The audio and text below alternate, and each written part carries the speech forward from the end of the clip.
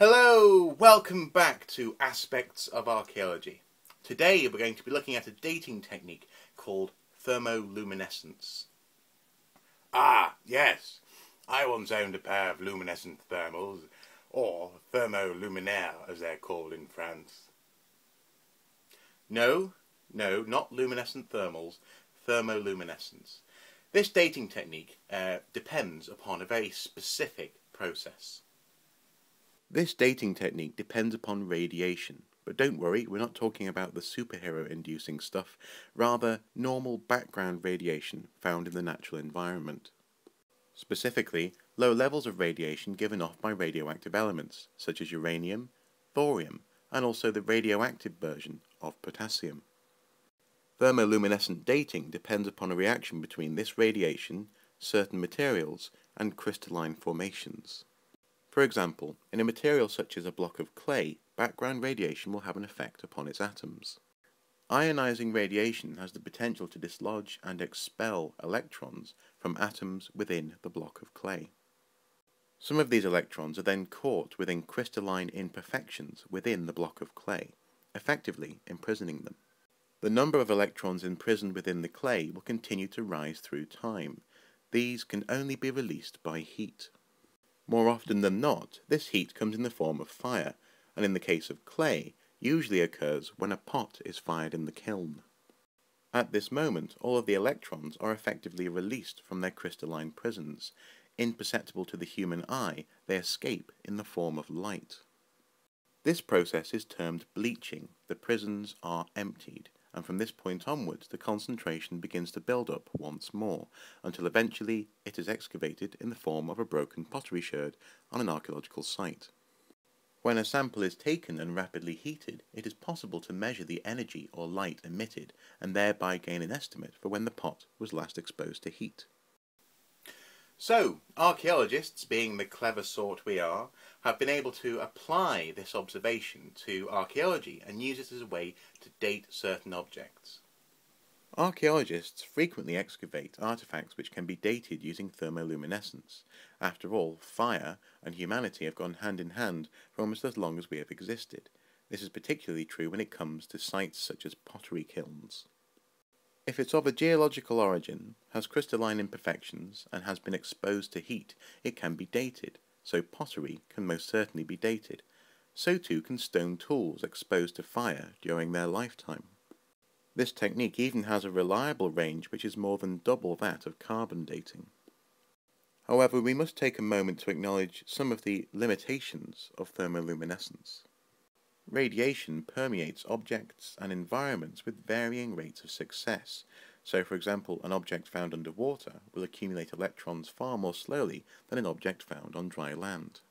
Also, radiation can be emitted from elements found within the pottery itself, so very careful measurements must be taken from all potential sources of radiation. It's also better if an object is found within a uniform environment, i.e. in the centre of a context where the dose will be more stable than on the edge of the context. You must also be aware of how frequently the object may have been bleached. A pot, for example, may be bleached when it's used for cooking. And also, thermoluminescent dates often have a margin of error of up to 10%. However, well-trained technicians are accustomed to accommodating these variables, and thermoluminescence has proved itself an invaluable technique for dating archaeological sites from around the world. Despite those limitations, thermoluminescence has been used across the world for dating various objects with extremely useful results. Between 300,000 and 30,000 years ago, Neanderthals living in Europe were making and creating stone tools known as the Mousterian industry. Sometimes known as the Levallois technique, these distinctive tools were used for many tasks. If through cooking or an accident a stone tool was exposed to burning, it can be dated using thermoluminescence, and indeed just such tools have been used to date Neanderthal sites. The so-called Nok culture is one of West Africa's earliest known civilizations. In 1943, British archaeologist Bernard Fagg came into possession of a terracotta head from the region. He employed thermoluminescence to date the head to around 500 BC, thus giving a date to what had hitherto been a fairly mysterious culture. And of course, thermoluminescent dating has been used to date pottery from the Neolithic and the Bronze Age, and can be used to complement or confirm existing radiocarbon dates. However, in the case of Abu Balas in the northern Egyptian desert, thermoluminescent dates exposed a heritage not previously suspected. Here, what had previously been considered a minor water depot for Tibu raiders was pushed back to 1500 BC. It became evidence for an extensive trade network traversing the desert in the time of the pharaohs. And thermoluminescence has even been used to date sediments from different strata.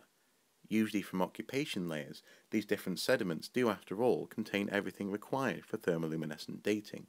The sun itself provides the heat.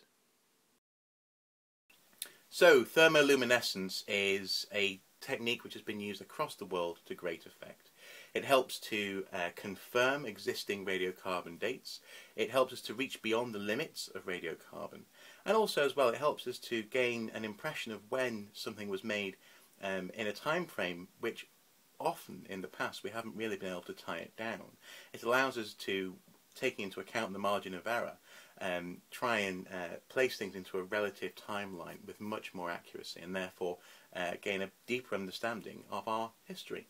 So thermoluminescent dating is a most welcome addition to the archaeologist's toolkit. So that's been thermoluminescent dating. Now you may notice I'm wearing my Wales rugby top today, and this is because it is the third place playoff in the Rugby World Cup. Aren't I good to you? I made this video even though I have very serious duties to be attending to. So, feel grateful.